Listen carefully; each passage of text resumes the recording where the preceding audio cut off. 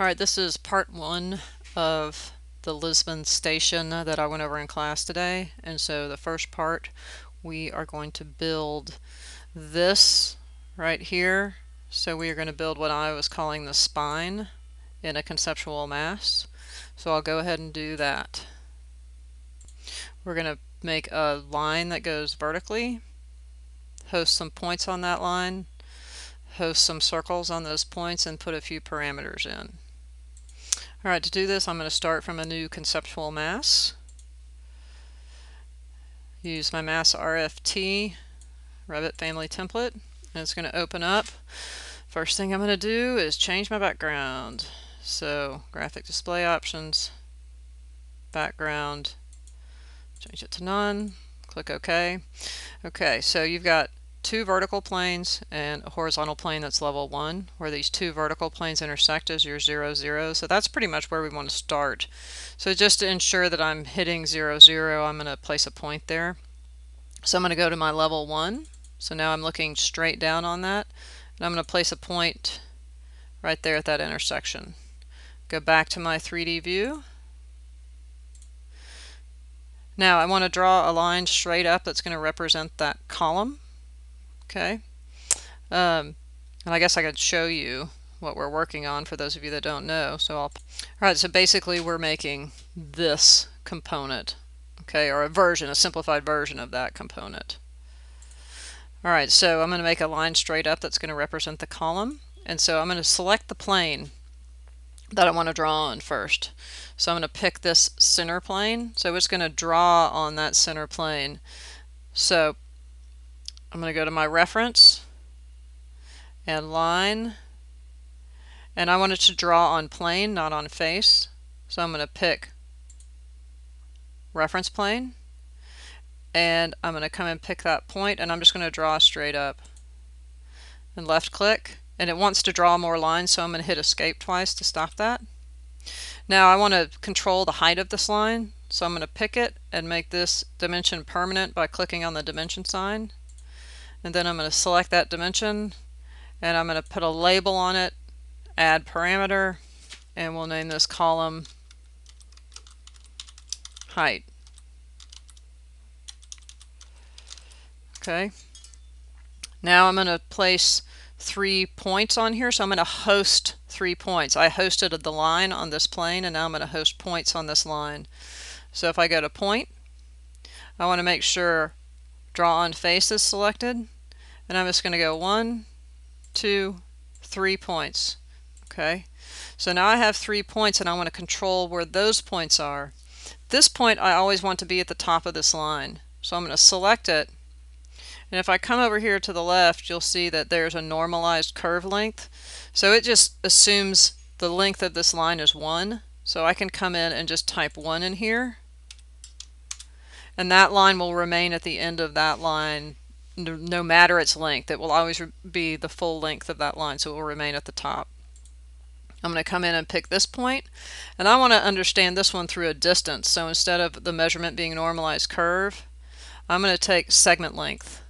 And it's going to tell me it's 89 feet 1 from the bottom. Okay, and I want to put a parameter on that, so I'm going to click on this little gray box, and I'm going to add parameter, and I'm going to call that point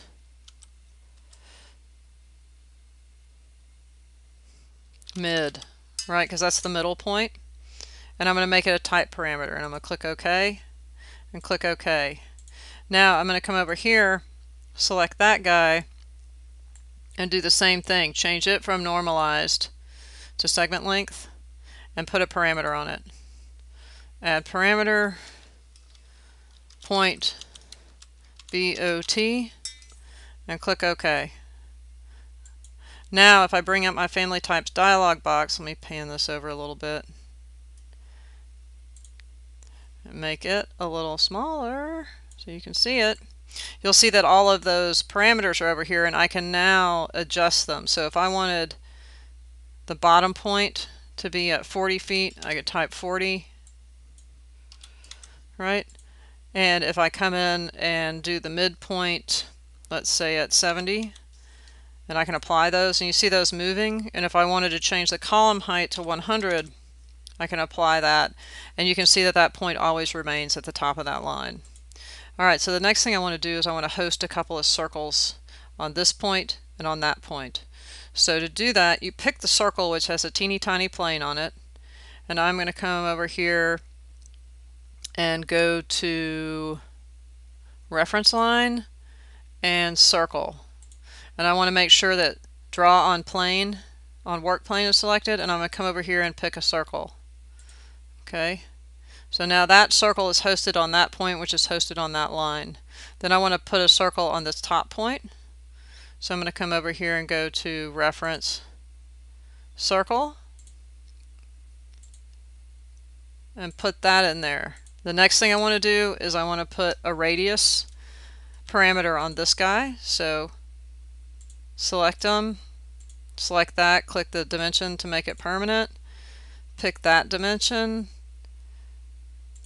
add parameter, and we'll name this circle top radius. Okay, and then we'll pick this one, we'll name add parameter, and we'll name that circle bottom radius. Okay, now to make a square that is circumscribed, the way that this column is built, there's a square that's circumscribed within the larger circle with the smaller circle, and so we need to add a formula to make that work. I'm not going to go into exactly how we figured that out, but let's go to the Edit Type dialog box. Or sorry, yeah, let's go to the Family Types dialog box. And what I want to do is pull this out a little bit, and I want to make the formula bigger, because what we want is we want that circle bottom to be controlled by the circle top radius. And so the formula we came up with was circle top radius divided by the square root of 2, which is, we did a little Pythagorean math, and if we hit apply, now that circle is driven by the size of that circle, and we'll always be able to have a circumscribed square meet with our divisions. I'm going to click OK.